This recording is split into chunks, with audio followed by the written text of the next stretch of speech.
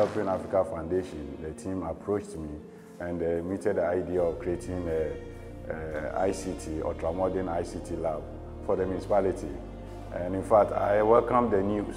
So I decided to go run and search for a very nice and comfortable place that we can establish this particular building.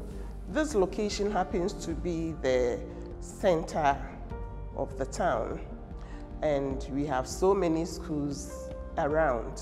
There was no other spot or center most appropriate than the school. In the process of Mr. Praby's asking the community to select a site, they came together with consensus as to where it would be and decided that they would build a new building with new infrastructure and pay for it, which is a level of ultimate sustainability of our model that we have not completely achieved in the other labs. I think the addition of this computers lab, which would enable them to explore the world outside their immediate environment, the ability to log on and see what is happening in the rest of the world, will even reinforce their intellectual prowess. The YM Lab 8 project is based in Bogoso, the Prisiahuni Valley district of Ghana.